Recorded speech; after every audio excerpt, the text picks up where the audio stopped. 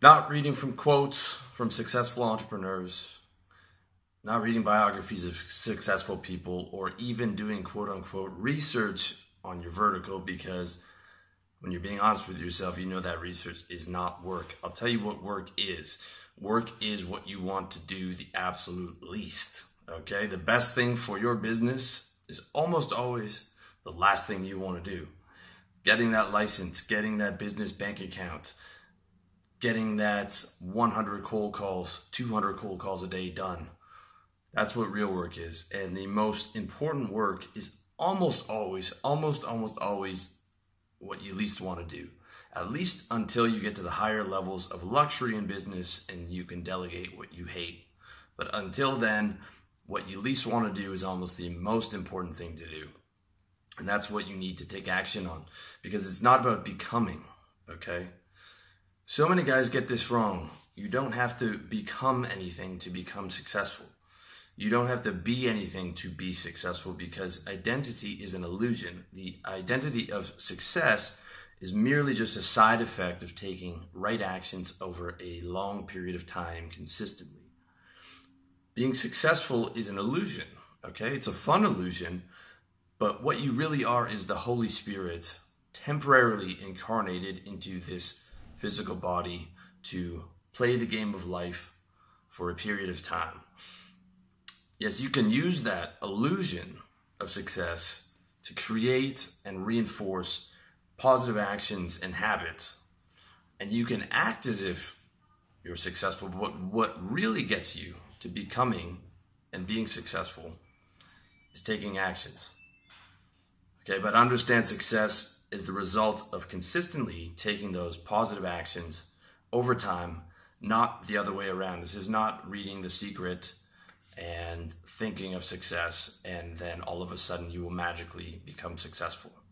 Okay, it's understanding that success, just like being an entrepreneur, is an illusion.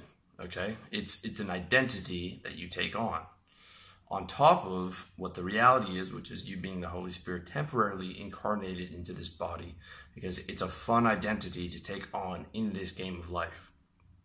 Okay, but acting and thinking successful will not get you there. It is the actions that will get you there. Okay?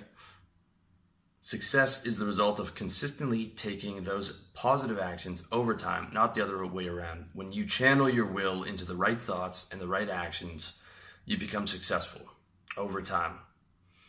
You become an overnight success after 5, 7, 8 years of hard work. That's how it works. But it's the actions. Everybody that's successful, you just see what they have, but it's the actions that got them there. Okay? And only then do you get to play the role of successful entrepreneur on the great stage of life.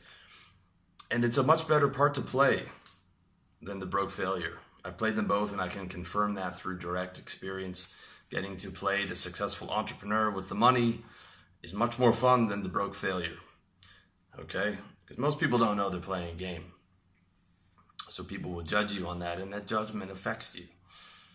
So it's much more fun to be judged as someone who is successful, and to have the resources that come with that and the added sexual market value and all those other good things in the game of life. But I didn't get to become successful because I read The Secrets, okay? If you're reading The Secret and you're on these forums, these attraction forums, that's all well and good, but the limiting factor is action. Whether you believe in it or not, what's going to get you there is taking the actions. Okay? Consistent action got me here. I'm speaking to you from Thailand, by the way. That's why I hate when my coaching clients tell me that they're not as tough or as committed as me. As if that commitment is something I inherited, as opposed to taking the right actions over time, waking up, fighting mediocrity, and average every day. All those Friday nights that I was in working, Saturday nights that I stayed in working, getting up at 6 every day, working a side business on top of my job, every night after work, every weekend, saving every dollar I made. Still mostly doing that, by the way. because I'm not going to be fully bulletproof until I'm 40 and I'm 36 now. You guys can do it a lot faster. If you're younger than me and you follow my stuff, I could probably take 5 to 10 years off your learning curve. Same thing with my coaching clients. I'm financially free, but I'm not financially bulletproof. And I'll have more content on that. It's going to take me till 40 to get there with the passports, you know, all the flows that I want, the multiple properties, all that stuff. But the reality is I'm not tougher than anyone, because at the granular level, identifying with anything outside of the Holy Spirit temporarily incarnated into this Homo sapien that you see talking to you is an illusion.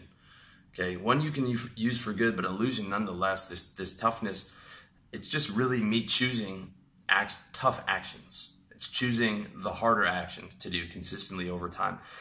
And every day being a battle to do that, okay? Today, prior to doing this video and after doing this video, I will be fighting a war, minute to minute, hour to hour, day by day, to consistently choose the hard thing, to consistently choose the thing that's going to move me forward, to consistently push past the pain, because I know that's consistently going to make me happier over time. And that hedonism, living for the moment, will consistently make me unhappier over time, and broke, by the way. So you want to be in a good state. And by state, I mean the combination of thoughts, feelings, and physical sensations we constantly feel each and every moment. But that state is constantly fluctuating. When I was lying face down on the bathroom floor 3 months ago from the worst food poisoning that I've ever experienced in my life, 10 out of 10 in pain, the state that I was in was hell. Had God come along to take me and take my life, I gladly would have accepted, because I was in that amount of pain. I wasn't tough in that